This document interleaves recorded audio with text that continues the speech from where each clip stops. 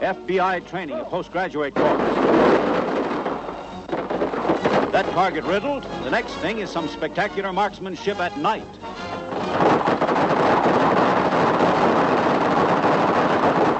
What they would do to a gangster stronghold. Atlantic City. Chief Federal Agent J. Edgar Hoover tells the Convention of Police Chiefs who the real public enemies are. Who are they, Mr. Hoover? They are the criminals themselves and their friends and allies who are engaged in...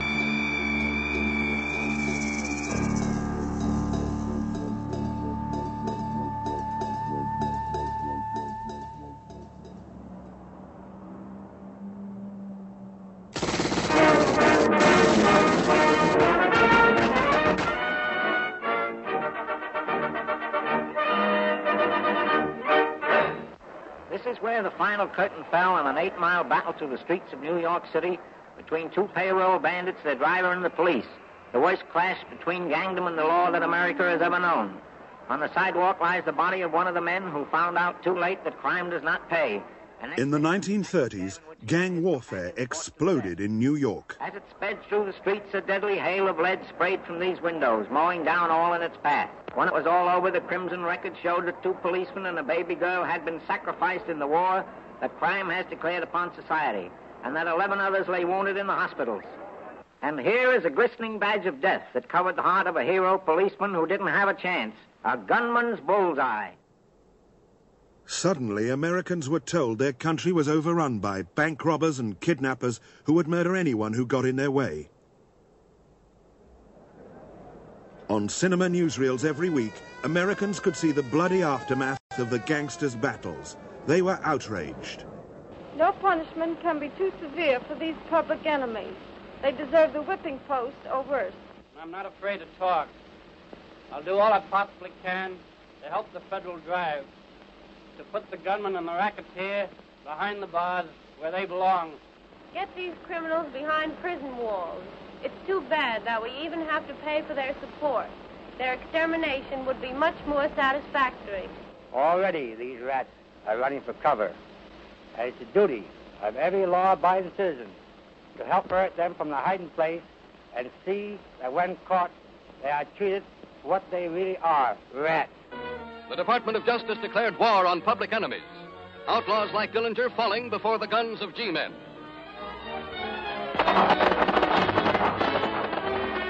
Proof that crime does not pay. John Dillinger had made crime pay by robbing banks. The FBI displayed Dillinger's corpse, warm and bleeding. The motor car and the machine gun spawned a new breed of criminals. To fight them demanded a new breed of police. The agents of the FBI were that new breed. They became heroes through the newsreels when they brought gangsters like Machine Gun Kelly and his wife to justice in 1933. Here's Machine Gun Kelly and his wife being sentenced by federal judge. When Machine Gun Kelly was captured, he's supposed to have cried out, "Don't shoot, G-men," thus giving the FBI a nickname that would stick. In fact, Kelly surrendered to the Memphis police, but the FBI got the credit. It was the birth of a legend. The hard-boiled pair kept up their stoicism throughout the trial and conviction. But now they're being taken for a ride they didn't figure on. The FBI won more headlines gunning down bank robber Pretty Boy Floyd. Every time they killed a public enemy, they put the corpse on public display. With Floyd, it was understandable. He had killed 7 policemen with his armory of guns. Ma Barker and her son were the next bandits killed by the G-men. Even an old lady could become a public enemy, armed with a machine gun. Robbers taken alive were also exploited for publicity. To any and all young fellows who may think that this is an easy way of obtaining money, kindly take my advice, and if you are so tempted, why, forget it if you have to work for 10 cents an hour. Because in the words of Warden Laws of Sing Sing Prison, you can't win. The man who created the gang-busting image of the FBI was its director, J. Edgar Hoover. He was appointed director when he was only 29. He did not start out as a policeman. He had made his mark as a junior civil servant, rooting out communists in America's first Red Scare in 1919. Other police forces jailed many of America's biggest criminals, but the FBI usually scooped up the publicity. Our work in the future best can be judged by the events of the past. Every kidnapping case brought to our attention has been solved. Bank robberies have been cut in half. Extortionists have been consistently apprehended, and other forms of federal offenses have been vigorously prosecuted. Progress has been made. Hoover might boast of his successes with country boy bank robbers and kidnappers, but in the cities, the face of crime was changing.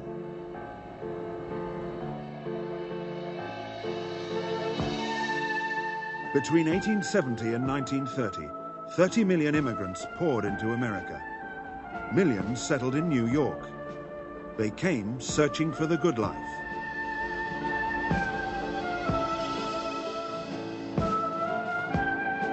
They thought they had come to the land of opportunity. Many of them were to be disappointed.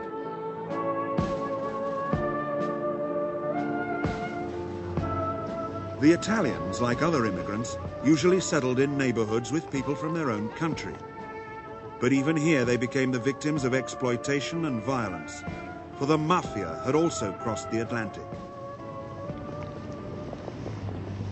The old mafia bosses, the Mustache Petes, had simply transplanted their criminal brotherhood from Sicily to America.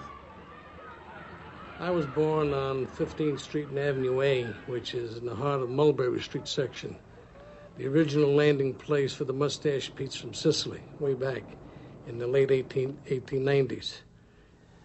What did you learn of the mafia during your childhood? Well, I learned they were ruthless, vicious, killers, no regard for life. And the biggest complaint I had against them was that they were parasites on their own people, because their first source of income, the large source of income, was extortion. They would extort money from the laborer, the office worker, the factory worker, the professional man. There was no limit to the area of extortion. They extorted money that I know from I had an uncle who was a doctor, another was a pharmacist, and I'm sure they extorted a few pennies a week from my father, who was a photographer. My uncle had a drugstore, I can still recall, at the corner of 14th Street and Avenue A. He was a semi-bootlegger on the side. He was selling alcohol. Almost daily, murders were perpetrated right in front of his drugstore. During Prohibition, bootleg gangs fought for control of the illegal liquor business. In the 1920s, hundreds of gangsters were murdered in New York. Through murder, the bootleggers eliminated competition and kept prices high. In a few years, organized crime leaders made so much money, they could buy up entire police forces and the politicians who ran the police. In those days, the control of the police department and the district attorney's office was controlled by the politicians. I mean, any politician of any stamp or any standing could go and get what they call favors from the police, from the district attorney, and so on. So obviously it was to the interest of organized crime to develop, to contribute money to campaigns, to buy politicians, to control politicians, and that's what they did. In 1929, Jimmy Walker was re-elected mayor of New York. As a young man, he had been a popular songwriter with a huge public following. But for all his superabundant charm, he ran the most corrupt administration in New York history. Walker was a showman who loved playing host to international figures. But behind the razzmatazz, corruption in New York City was rife. Walker was forced to defend his record and his police force. I still believe, in fact I know, that ours is the most moral, best regulated, best policed city in the entire civilized world. You caught my eye, now I got In Mayor Walker's most moral city, there were 30,000 speakeasies and nightclubs making fortunes for organized crime. Gangsters were paying huge bribes to police and politicians to protect their gambling and bootleg operations. But in 1930, the scandal broke, forcing a public investigation into corruption in Mayor Walker's wide-open town. Politicians were depositing millions of dollars in their bank accounts and unable to account for them. And it started what is known as the tin box parade, because when these politicians would get up on the stand in the course of the investigation, they would be asked, well, where did you get these millions of dollars that you deposited in the bank account? And since they really couldn't give any real explanation, they would always say, well, my uncle died, my grandmother died, and I put the money in a tin box. And every once in a while, when I needed the money, I would draw it out of the tin box. And that became known as the Tin Box Parade. And that was demonstrated week after week in the course of the investigation. And the same thing was true of Mayor Walker. And it resulted in the removal proceedings of Mayor Walker. Walker had piled up $1 million he could not explain. Hello, everybody. That's all I can say now, with a lot of other good stuff to follow. The good stuff followed in September 1932. The case against corrupt politicians was proved, and Walker was forced to resign. Ever occur to you? Can't pose. Can't pose. I'll be sunburned. He made way for a reforming mayor, Fiorello LaGuardia. We intend, after January 1st, to reorganize the city government. We intend to have a general house cleaning. Yes, we'll not only clean the streets of this city, but I'm going to clean every department of every grafting Tammany politician and appoint honest men and women in their places. New Yorkers saw LaGuardia as the man to save them from corrupt politicians and the gangsters who owned them. The city celebrated as LaGuardia swept in on a landslide victory.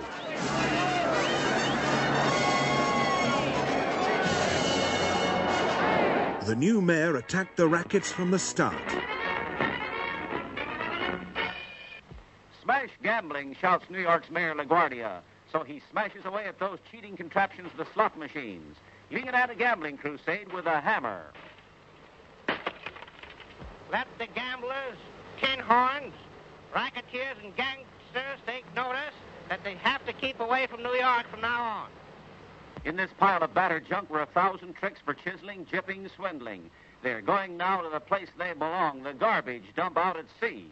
They'll never chisel, jip, or swindle again unless some gangster fish rigs them up for the sucker fish. The mayor with a punch can also pitch. And down go the slot machines to the bottom of the sea.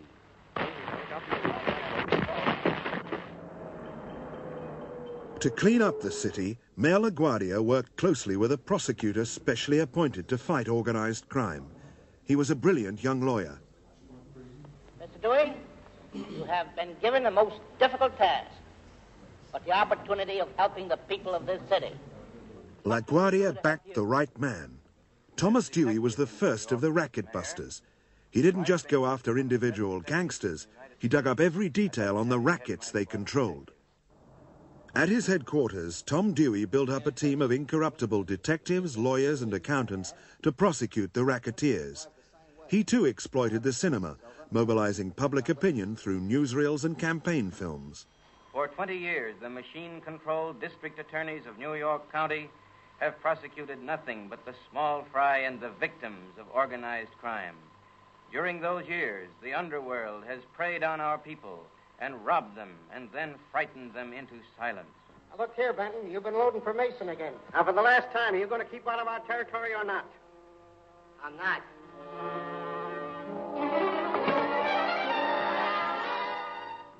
But I don't need any protection.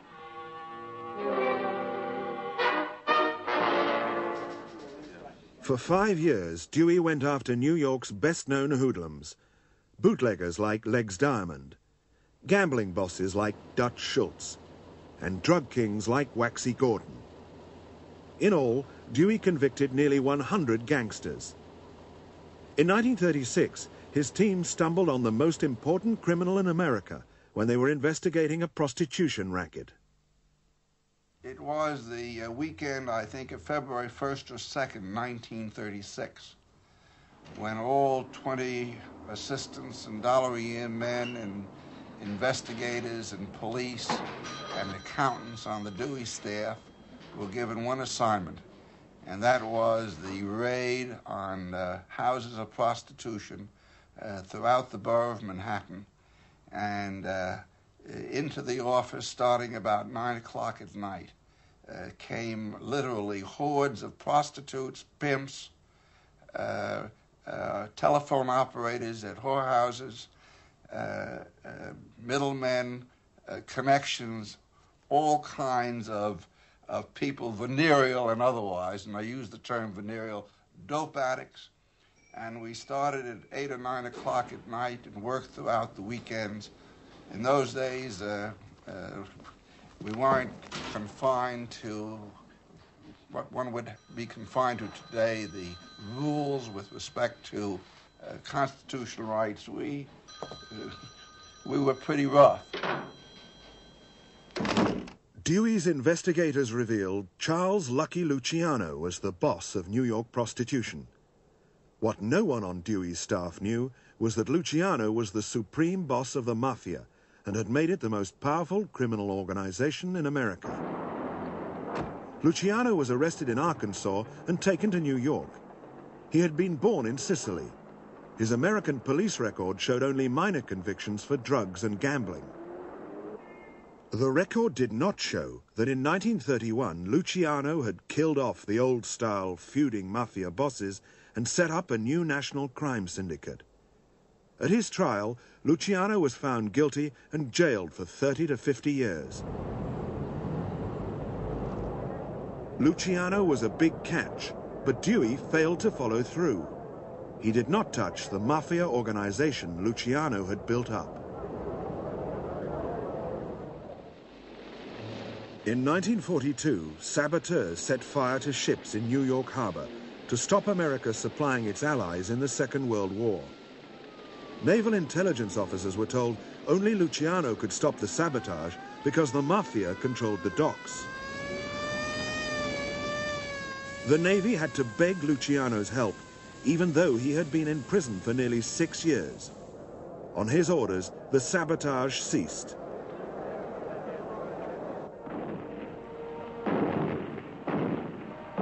Later in the war, Luciano helped the American government again.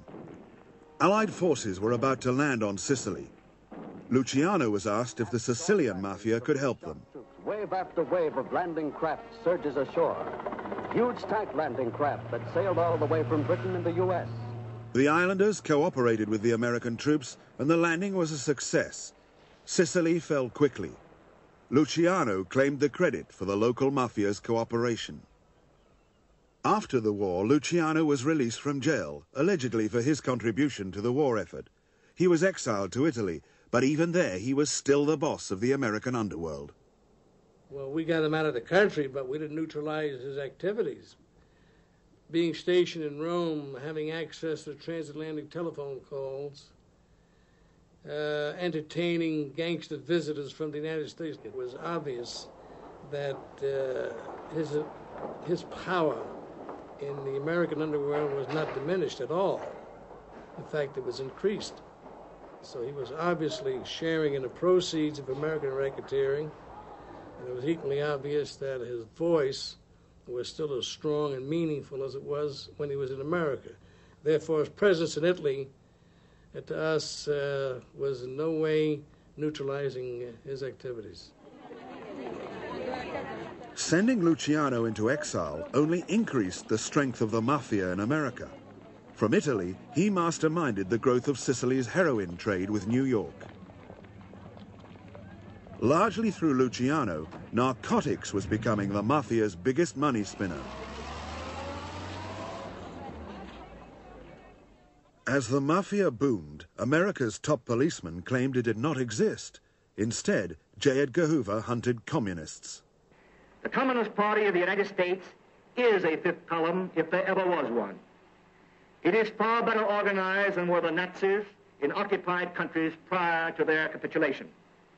They are seeking to weaken America, just as they did in their era of obstruction when they were aligned with the Nazis. Their goal is the overthrow of our government. There is no doubt as to where a real communist loyalty rests. Their allegiance is to Russia, not the United States. While Hoover and the FBI were chasing Reds, another federal police force was fighting organized crime almost single-handed. It was drugs which finally revealed the power of the Mafia, as the Bureau of Narcotics fought the heroin trade. The Bureau's chief, Harry Anslinger, claimed the Mafia controlled not just heroin, but all organized crime. The Treasury Department intends to pursue a relentless warfare against the despicable, dope-peddling vulture who preys on the weakness of his fellow man. It was the shy and retiring Anslinger, not the publicity-seeking Hoover, who was America's greatest racket buster. He was the first one, to my knowledge, that ever saw the evil of organized crime in the United States. And years back, I can recall 1939, when we started to assemble files on the likes of Lucky Luciano and Frank Costello and all the big hoods, who at that time were just considered to be temporary nuisances. But he foresaw that they would become as powerful as they have become. Commissioner Anslinger, as he was known, of course, was a man that recognized in the Mafia organization in the United States, linked with their fraternal brothers who were in every major city of Italy, and who had also infiltrated the French underworld, that they were a threat to the United States in the way of the importation and distribution throughout the country of narcotic drugs. And he felt the necessity to catalog and document and find out as much as possible about the organization, to develop information relative to it. And up until 1936, federal wiretaps were legal. He hired numerous crackerjack agents of Italian extraction who spoke the languages, spoke the various dialects, and he had a wonderful policy of using undercover penetrations of the organization. And we documented the existence of the Mafia throughout the United States, particularly in our major metropolitan areas.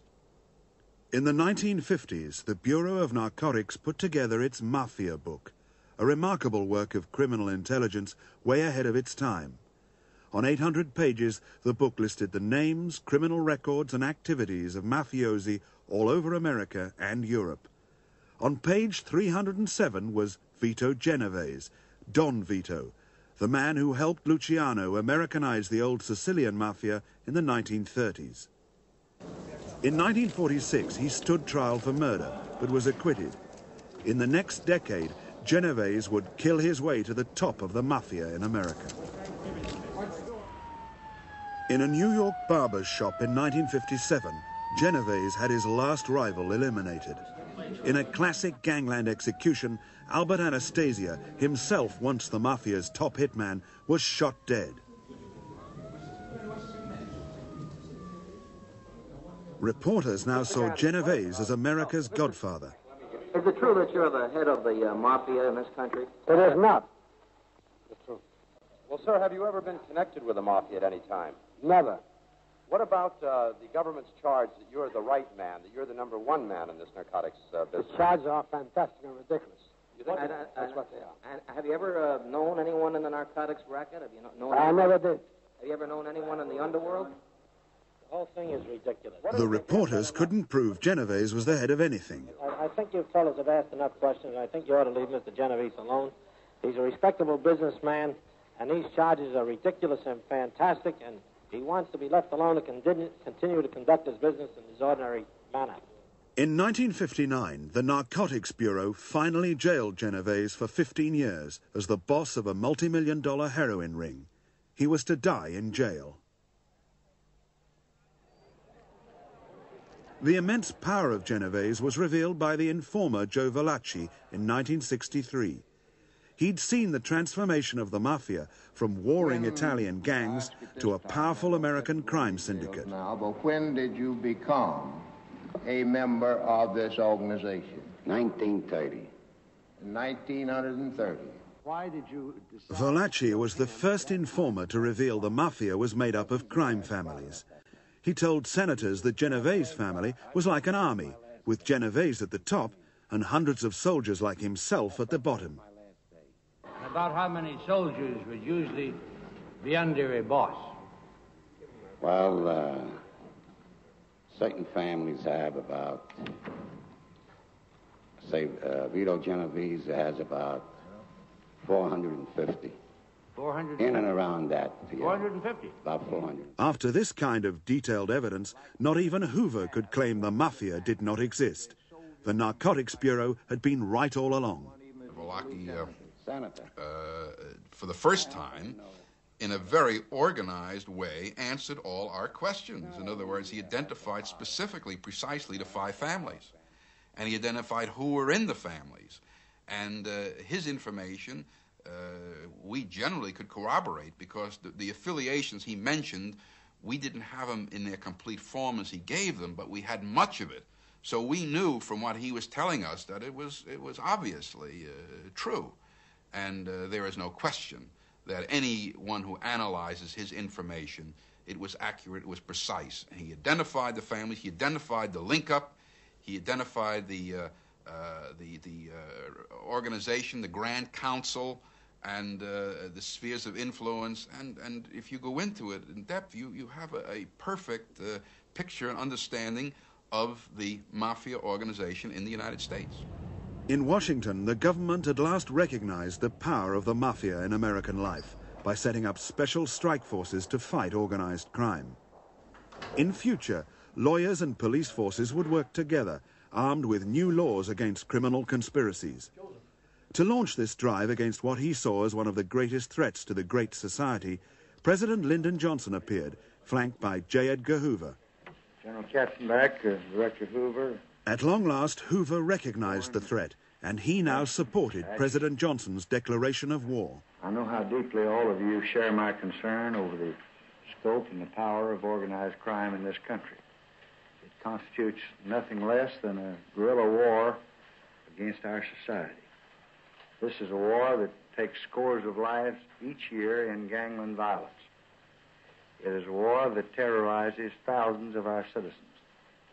The campaign against racketeering must not only be continued, but it must be accelerated. So I am today calling on each federal department and agency of this government that's been engaged in the war against organized crime to redouble its efforts. A society can be neither great nor just as long as organized crime exists. Through violence and corruption, the mafia had taken a stranglehold on America. But now at last, the crime fighters were getting organized to fight organized crime.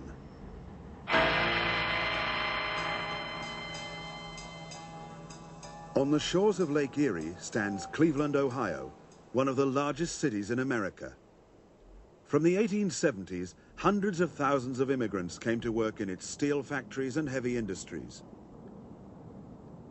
During Prohibition, Cleveland's position on the border with Canada made it an ideal smuggling center and one of the most lucrative cities for organized crime in America. On Cleveland's east side, around Mayfield Road and Murray Hill, a thriving Italian section grew up. Here, Italian criminals took to bootlegging with as much zeal as their cousins in New York and Chicago. In the 1920s, 2 Italian gangs, the Leonardos and the Pirellos, slaughtered each other for control of the Cleveland Mafia. By the end of Prohibition, one dynasty had fought its way to the top. John Scalish became its boss. Scalish died in 1975 of natural causes. He was succeeded by James Licavoli, an aging capo.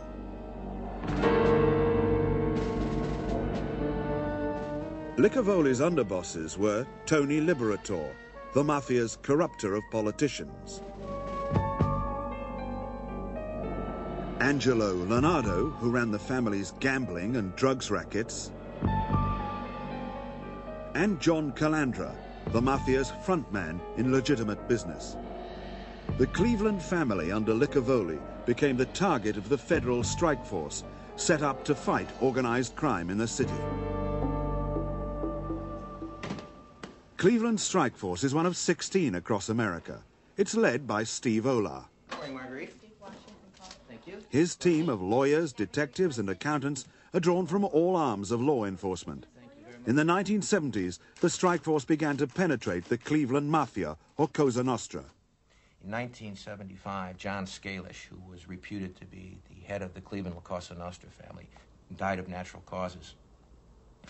At that time, James Licavoli was promoted and made the head of the La Cosa Nostra family in Cleveland. At about that time, there was a rather brash young Irish racketeer who was beginning to make a name for himself in Cleveland, and his name was Danny Green, and he controlled an operation of young Irish fellows who were beginning to pose a threat and a danger to these traditional activities of the Cleveland organized crime family, the La Cosa Nostra family. Danny Green and his Irish gang were challenging the Italians on their own territory. Green killed several of Licavoli's top lieutenants and started to move in on the Mafia's rackets. Danny Green believed that he could take over organized crime activities in northern Ohio. His idea was that he would do it under the Irish banner, which he had a green Lincoln. Everything he wrote, it was in green ink. He had a green flag in front of his house, and this was his image, and he felt that he could take over organized crime through this, using his Irish group. He was very offensive about the Italians, I understand.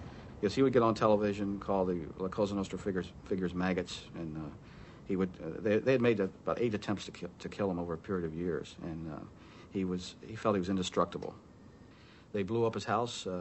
He fell from the 2nd floor to the basement, landed on a refrigerator, and walked away. They tried to kill him in a park when he was jogging. He took out a .38 revolver and killed one of the hitmen. They made many attempts on his life, which all failed. The Mafia couldn't kill Green, but they did blow up his ally, John Nardi, in May 1977.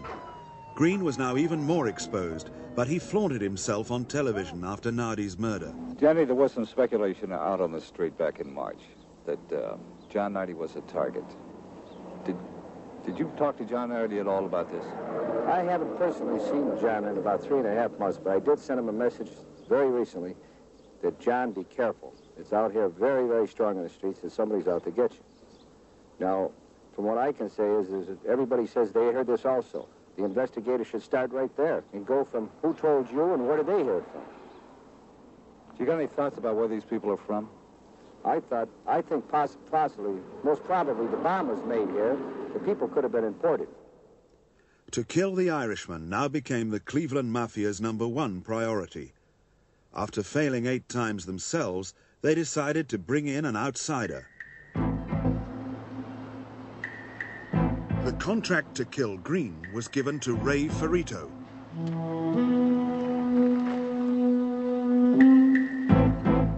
Ray Ferrito was a hitman from California.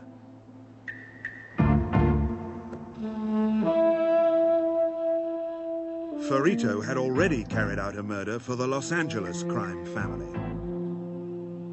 While I was in California, a problem arose with a man who was giving many people problems and bringing a lot of heat by the law enforcement agencies to other people.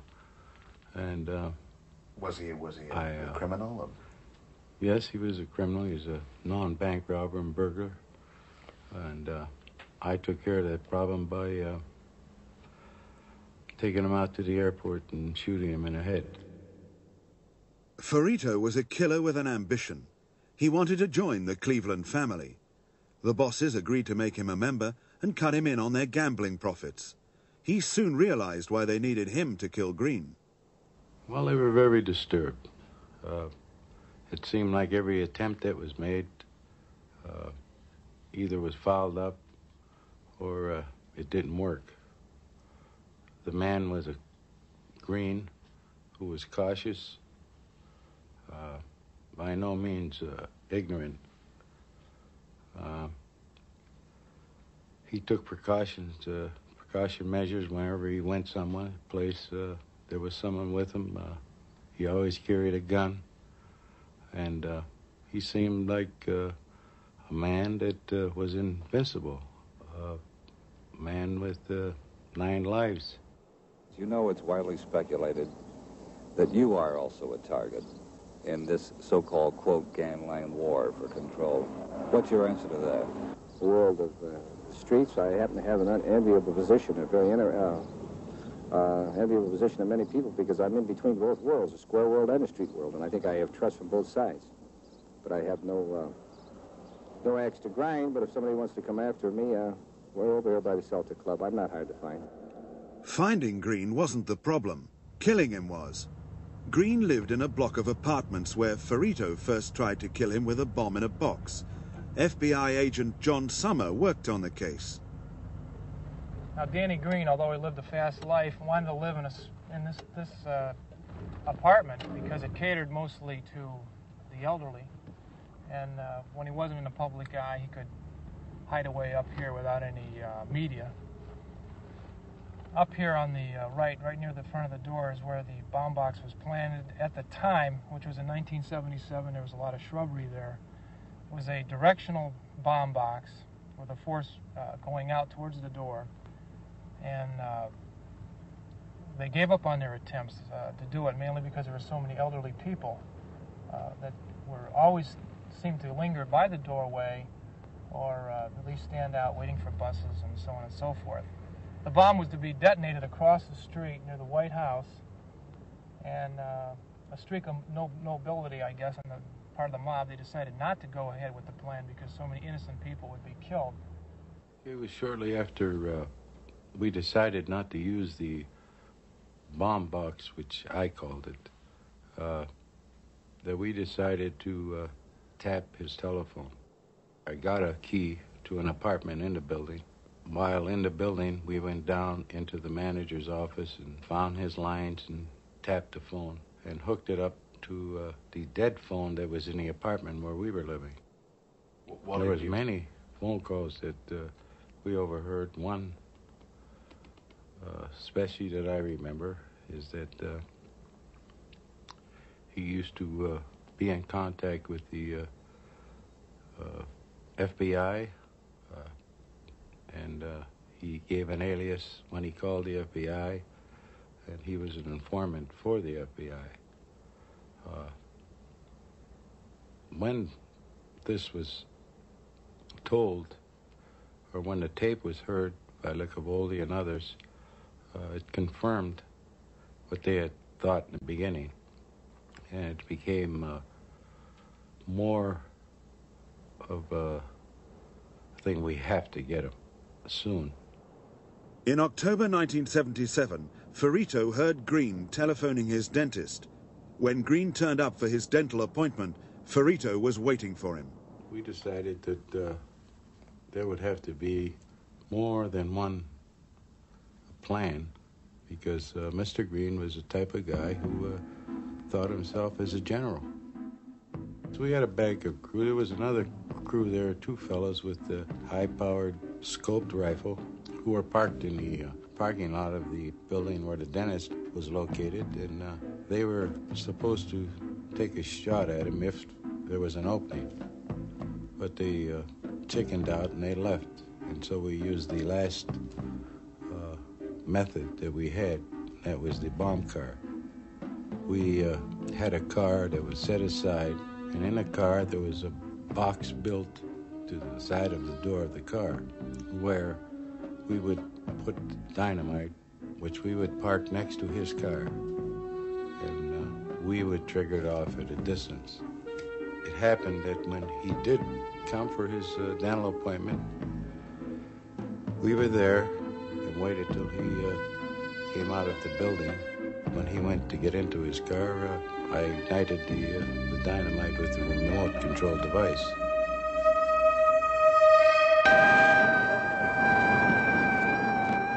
Danny Green had lost his war with the Cleveland Mafia. The Irishman was dead.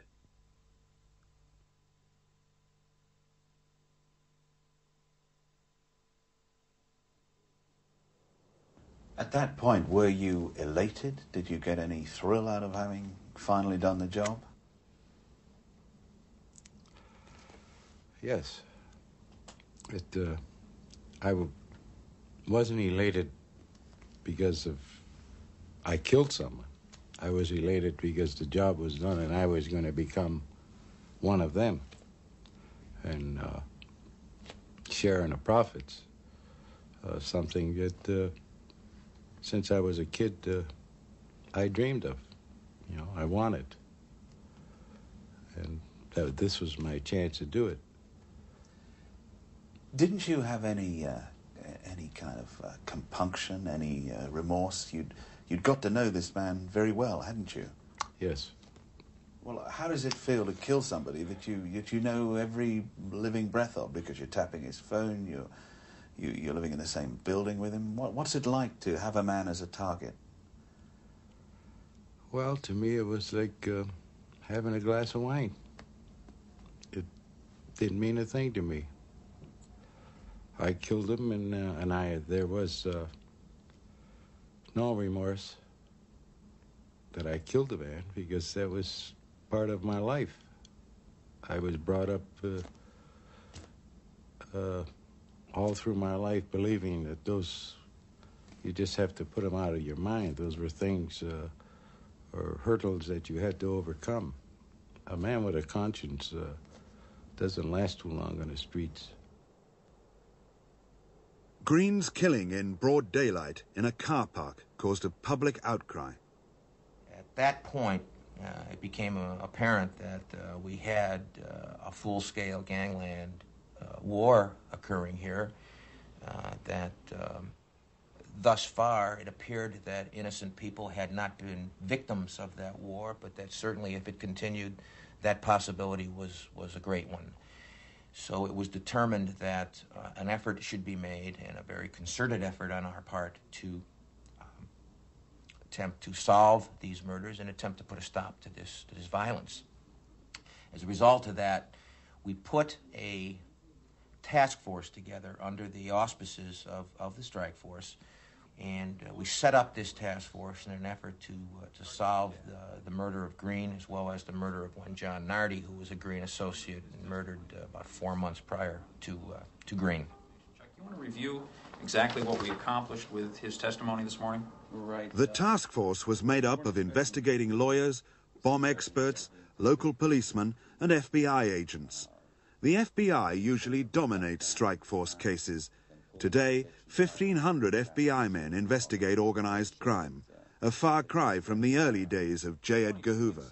Didn't we have the shooting of Joe DeRose that we just prosecuted Pete Cascarelli on? We recovered a 22 with a silencer there, didn't we? Yes, that was a 22, and then the... Cooperating in ways which would not have been possible before the strike forces were set up, the Cleveland team solved Green's murder in a few days. But it still needed some luck. That somehow he and the mob were enemies? Right. Yes. Right.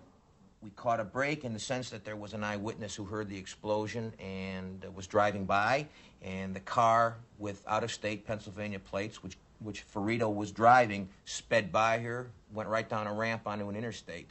She recorded the number on the license plate, and we were able to trace it back to someone who was a friend of Ferrito's, and through some investigative work at that point, some grand jury investigation, some leads that were run, we were able to satisfy us that we had sufficient probable cause to arrest Ray Ferrito, which we did.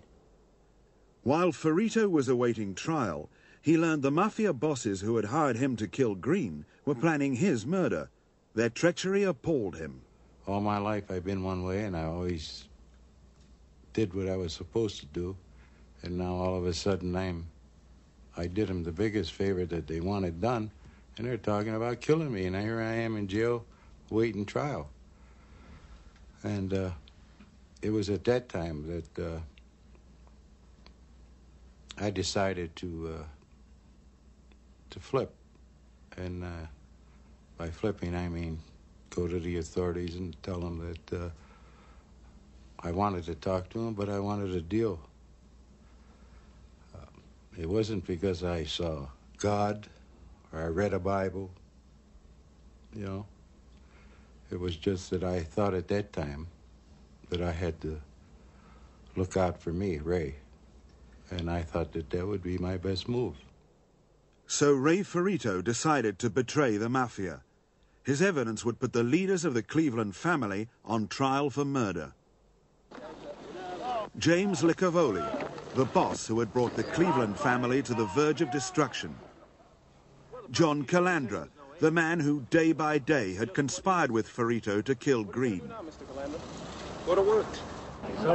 Tony Liberator, who had organized the cars and the weapons for the murder. Licavoli's lawyer claimed they were innocent. I don't think that these men are dangerous. They're gentle souls. They're just misunderstood. And that's my feeling on the matter. I don't think that they're dangerous.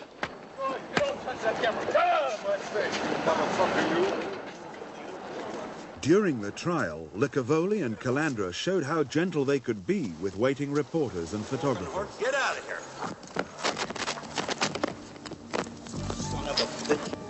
Largely on Ferrito's evidence, the strike force convicted the three bosses.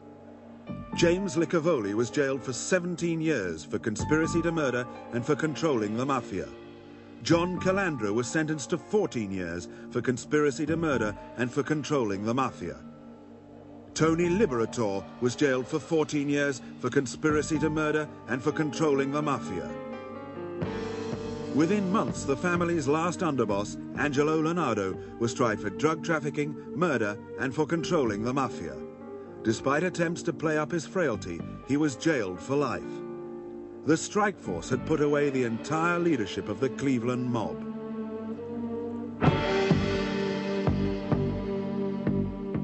But both the strike force and the FBI know the Mafia is far from finished. We haven't broken the back of the Cleveland La Cosa Nostra. I think we have a long way to go yet before we can say that. All we've done so far is to take the leadership out, take the boss, the underboss, and the capos. We still have a very active organization here. The members and the non-members are still conducting loan sharking, gambling, narcotics operations. We have to attack those operations now. There is too much money to be made by organized crime, and there is too much money to be made in a city like Cleveland, Ohio, which is a large industrial blue-collar town, which has a ready and willing market for the goods and services that organized crime has to offer. And they're not going to allow that gambling to dry up. They're not going to allow that narcotics use dry up. They're not going to allow that prostitution use to dry up. So it's not going to be forgotten. There will be efforts made to reinstill that power here into Cleveland. The Mafia bosses have been taken off the streets of Cleveland. Putting them all in jail is the greatest success any strike force has ever had against a Mafia family. But the racket busters know the family isn't going to fade away. It will renew its leadership, reassert its power. Ray Ferrito knows that power. After 3 years in jail, he is back on the streets. The Mafia have sworn to kill him. I know that I'm as capable of taking care of myself as the guy that they send to take care of me. And it's just a matter of time for me. And I'd be a fool to say that it isn't, that sooner or later that they're going to get me.